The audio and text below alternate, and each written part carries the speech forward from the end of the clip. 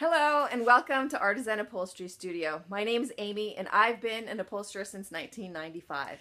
I recently had a request from Stephanie to talk about the tools that I use every day when I do upholstery work, and I love getting suggestions from you on what I should talk about. So if you have any ideas for things that you'd like me to talk about, feel free to post them in the comments. And today I'm going to talk about my favorite tools, the essential tools, and the tools I think you're going to need if you want to start your own upholstery business. The amount that you're going to invest in tools obviously depends on how serious you are about upholstery. If you're going to start your own business, you're going to want to invest in the best tools that you can afford.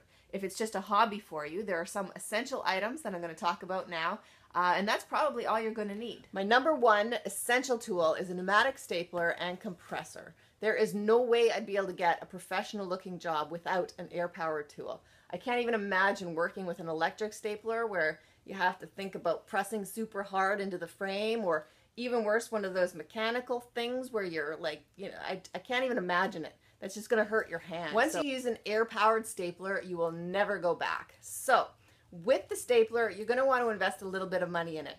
You don't want to go with the cheapest one, but you don't need to go with the most expensive one either. If you buy a really cheap one, what happens is the staples jam up and you just don't look as cool when you're upholstering. So I paid about $150 for this stapler, which I think is a pretty good price.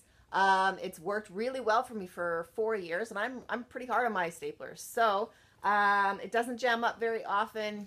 I really enjoy it. So I would probably say $150 is the starting point for a stapler. If you want to go higher than that, you can.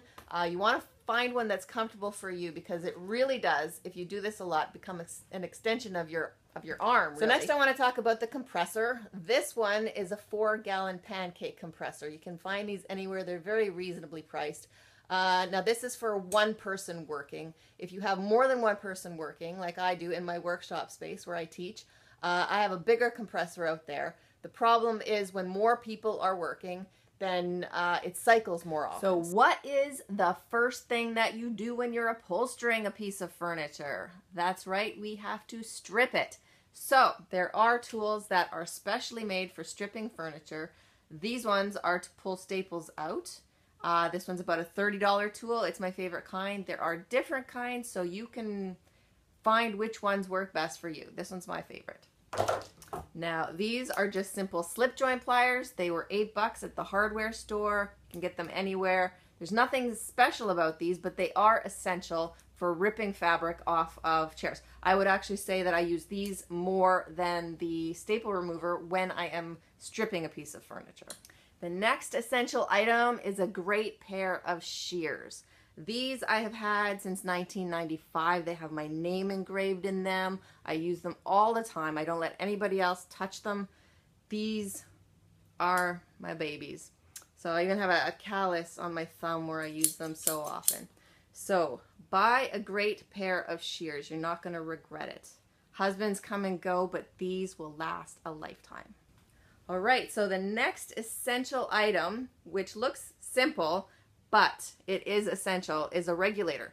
It's a C.S. Osborne and Company regulator, and this is an essential thing. It's about $12 where I'm from, and I can't even explain how many purposes this thing has. It's just, and in my workshops, it's called the black-handled pokey tool, but essential. Get one of these. So the next items are probably only necessary if you're starting a business. If you're just doing this as a hobby, you might not need these things. A tack hammer is necessary when you're putting studs onto a chair or sofa. So there's decorative little nail head trim. You're going to need this tool to put those on. If you're planning on fixing the frames and doing the springs, you're going to need a webbing stretcher. So that's what this looks like. And you are also going to need curved needles in various sizes. So this is the biggest one I have. This is the tiniest one I have. And all of them are necessary. And finally, a mask. If you plan to do any spraying of varnish or chemicals, highly recommend you get a proper mask to protect yourself. So today we discussed the essential tools, the most important ones, the ones I use every day. There are more. There's the sewing machine, the steamer, the button maker. Those are ones, if you're getting really serious, we're going to talk about those. If you're interested, comment in the posts and I will make a video about that. I'm also planning a video on the essential supplies that I use in upholstery. If you're interested, comment. That'll make me do it a lot quicker. So, if you liked this at all and found it helpful, don't forget to like it. Don't forget to subscribe to my channel. I have a lot of great content coming up. I'm really excited about it. And thank you for watching.